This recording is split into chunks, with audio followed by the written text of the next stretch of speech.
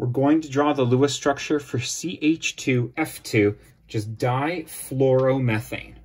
Now, carbon and fluorine are both nonmetals from that side of the staircase on the periodic table, and hydrogen is also a nonmetal, even though it's written over here. You just have to know that.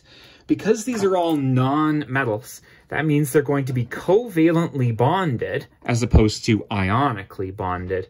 And that means they're going to share electrons instead of it being a transfer from one to the other. So we're going to have covalent bonds between the atoms. Let's figure out how many electrons we're dealing with. Carbon in group 14 brings 4 valence electrons. Hydrogen in group 1 brings 1 valence electron, but don't forget there are 2 of them, so 1 times 2.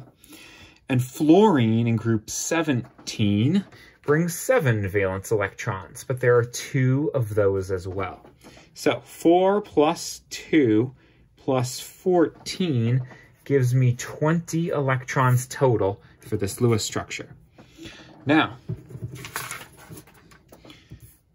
I'm going to put my central atom in the center. That's carbon, because it can accommodate up to 4 bonds. Hydrogen and fluorine generally only want 1 bond. So carbon's in the center. I'm going to surround it with hydrogens and fluorines. It doesn't really matter which of these I put in which place, as long as there's 2 of each, because it says there's 2 of each in the formula here.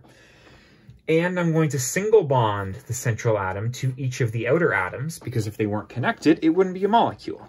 So here's what I have to start. I have 2, 4, 6, 8 electrons already dealt with. Now I need 20, and I'm going to count up to 20 by filling the octets on the outer atoms that require it. Now hydrogen is an exception to the octet rule. It follows something called the doublet rule, where it only wants 2 electrons around it, so they're full. Those hydrogens can't have extra electrons added to them here. Fluorine can, though, and remember, we have 8 electrons so far, so here's 9, 10, 11, 12, 13, 14, 15, 16, 17, 18, 19, 20.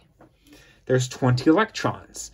I'm at the number that I needed in the structure.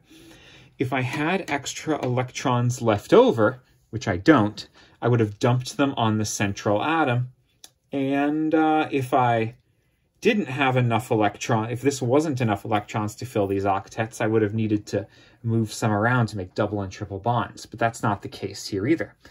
This is the complete Lewis structure for difluoromethane, CH2F2.